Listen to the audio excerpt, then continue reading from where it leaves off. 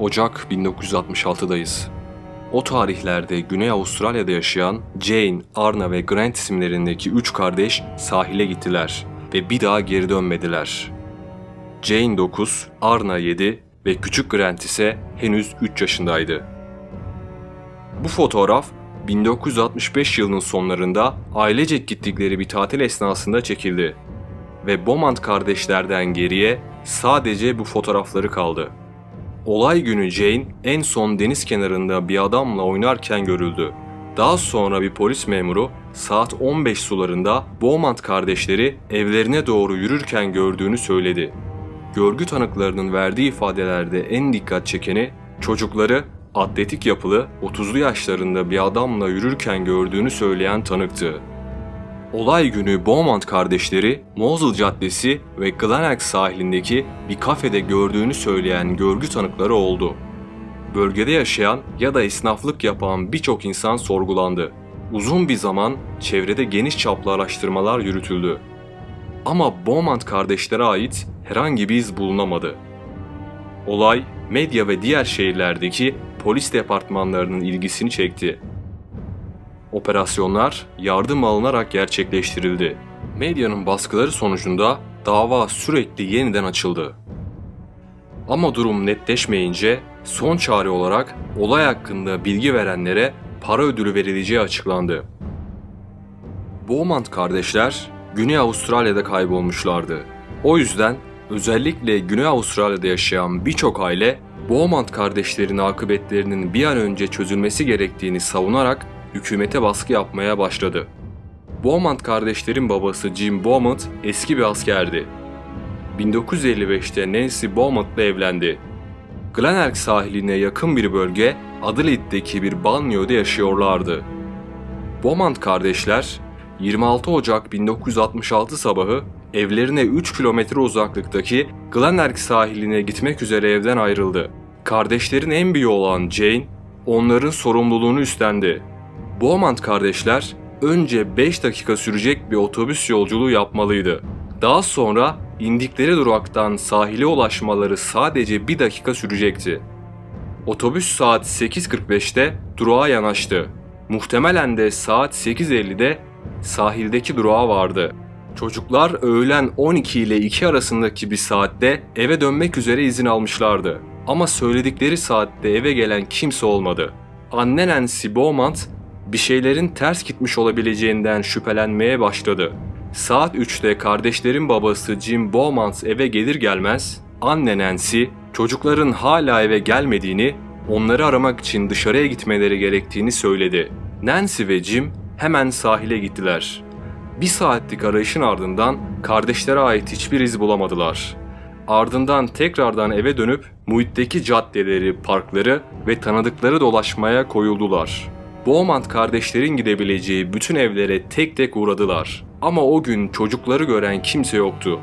Saat 18'i gösterdiğinde Jim ve Nancy artık tükenmişti. Çocukların başına bir şey geldiği kesindi. Jim ve Nancy hemen durumu anlatmak için polis merkezine gittiler. Polisler civardaki birimlere bilgi verdi ve arama çalışmaları başladı. 3 tane kardeş yüzlerce insanın olduğu bir sahilden nasıl kaçırılmıştı? Belki de asıl sorulması gereken soru, Beaumont kardeşler sahile varabilmişler miydi? Polisler sahil ve sahile yakın konumdaki bölgeleri tek tek aramaya başladı. Hiçbir şey bulamayınca lokasyon daha da genişletildi. Daha sonra okyanusa yakın binalar, havaalanları, demiryolu hatları ve suç oranlarının yüksek olduğu tenha yerler aranmaya başlandı. Avustralya böyle bir olayla ilk kez karşılaşıyordu. 24 saat geçmeden bütün ülke olaydan haberdar oldu. Sonraki gün bazı gazeteler Avustralya'daki seks tacirlerinin çocuklara kadar düştüğünü, artık bu durumun içinden çıkılmaz bir hal aldığını yazdı. Gazetenin haberine göre çocukları kaçıran kişiler olaylar duyulduktan sonra 3 kardeşi de öldürmüşlerdi. Kardeşlerden en ufak bir iz bile bulunamıyordu. Aileler büyük bir tepki göstermeye devam etti. Özellikle dönemin Avustralya hükümeti üzerinde bir kara leke taşımak istemiyordu. O yüzden Beaumont kardeşleri bulana ilk olarak $250.000 ödül verileceği açıklandı. Kardeşler plaja giderken havlu, giysi, kitap, çanta ve benzeri olmak üzere yanlarına 17 farklı eşya almışlardı. Polisler, ülkenin ayağa kalktığı böylesi devasa bir operasyon neticesinde en azından bir kısmına ulaşabileceklerini tahmin ediyorlardı. Ama olmadı. Kardeşlere ait bir şey bulunamadı. 29 Ocak 1966'da bir görgü tanığı, 26 Ocak günü saat 19'da plajın yakınlarındaki Vincent Körfezi'ne 300 metre yakınlıkta kaybolan kardeşlere benzeyen 3 tane çocukla konuştuğunu söyledi. Bölgeye yakın yerde olan birimler hemen tekne sahipleri ve işletmecilerle temasa geçtiler. Ama elle tutulur hiçbir bilgi alamadılar. Polis plaj yakınındaki Coley Resort'da yaşayan çocuklarla iletişime geçti. Çocuklar plaja yakın bir yerde 30'lu yaşlarda uzun boylu ve sarışın bir adamı Beaumont kardeşlerle yürürken gördüklerini söyledi. Adam mayo giymişti, zayıftı ve epeyce yanmıştı. Çocukların anlattığına göre Beaumont kardeşler uzun bir süre adamla oynadılar. Belli bir süre sonra da gözden kayboldular. Jim ve Nancy Beaumont'a göre Beaumont kardeşler utangaç ve kimseyle konuşmayan tiplerdi. Özellikle de Jane fazlasıyla çekingendi ve yabancılarla iletişim kurması imkansızdı. Polislerin tahminleri şöyleydi. Beaumont kardeşler kısa bir zaman önce sahilde bazı insanlarla tanıştılar ve her sahile gittiklerinde o yabancılarla oynuyorlardı. Arnna'nın kısa bir zaman önce annesine Jane'in bir erkek arkadaşı var demesi polislerin bu teorisini doğrular nitelikteydi. Anne Nancy Beaumont bunun bir oyun arkadaşı olduğunu düşündüğünü, o yüzden pek önemsemediğini söyledi. Ayrıca yakınlarda bulunan Wenzel's Baker'daki bir dükkan sahibi kısa bir zaman önce Jane'in gelip $1 pastis ve etli börek aldığını söyledi. Bu durum Jane'in başkalarıyla görüştüğünü kanıtlamaktaydı. Anne Nancy çocuklarına hiçbir zaman $1 vermediğini söyledi. Belli ki Beaumont kardeşlerle iletişim halinde olan birileri vardı ve parayı onlar vermişti. Uzun süren araştırmalar ve sorgular sonucunda polisler olay günü neler olmuş olabileceğini gerçeğe en yakın olabilecek şekilde senaryolaştırdı. Beaumont kardeşler öğleden sonra 3 civarında Cedi Road yolu üzerinden eve doğru yürümeye başladı. O esnada Beaumont kardeşleri iyi tanıyan bir postacı çocukları gördü. Çocuklar cadde üzerinde el ele yürüyorlardı ve gülüşüyorlardı. Bu çocukların canlı olarak görüldüğü son andı. Tahmini olarak 5 dakika sonra daha önceden tanıştıkları adamı gördüler ve onlarla birlikte gittiler. Beaumont kardeşler eve dönüş saati olarak en geç öğleden sonra 2'de evde olabileceklerini söylemişlerdi. 1 saat geç varacak olmalarına rağmen eve giderken görüşmeleri polislere ilginç geldi. Postacı daha sonra polislerle irtibata geçti ve onları öğlen 3'te değil daha erken bir saatte gördüğünü söyledi.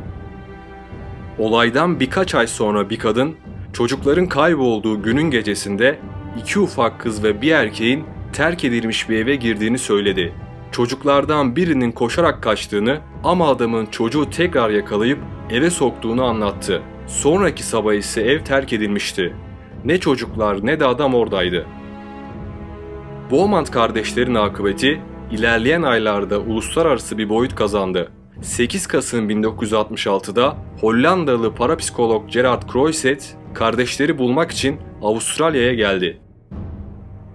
Croiset çocukların Jane ve Arnna'nın okuduğu okulun yakındaki bir bölgede gömülü olduğunu söyledi. Croiset'in söylediği yer bir şantiye alanıydı. Beaumont kardeşlerin yeni yapılan binaların hemen altında olabileceğini söyledi. Doğru söyleyip söylemediğinin anlaşılması için bina yıkılmalıydı.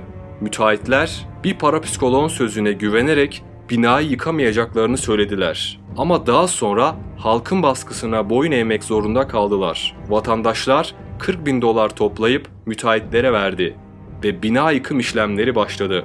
Çalışmalar bir hafta sürdü ve sonunda kardeşlere ait herhangi bir iz çıkmadı. 2 yıl sonra aile esrarengiz mektuplar almaya başladı. Jane tarafından yazıldığı iddia edilen mektuplarda çocukları bir adamın sahiplendiği, onları korumak için uzun zamandır sakladığı yazmaktaydı. Mektuplar Jane'in el yazısıyla karşılaştırıldı ve benzer olduğu görüldü. Mektupların bir tanesinde adamın çocukları aileye teslim edeceği yazıyordu. Jim ve Nancy yanlarına polisleri alarak söylenen adrese gittiler. Ama gelen kimse olmadı. Kısa bir süre sonra bir mektup daha geldi. Adam çocukları aileye teslim etme niyetinde olduğunu fakat gizlenmiş dedektifleri görünce hayal kırıklığına uğradığını yazmıştı. Bu aileye gelen son mektuptu. Olaydan sonra Jim ve Nancy evlerini satıp boşandılar.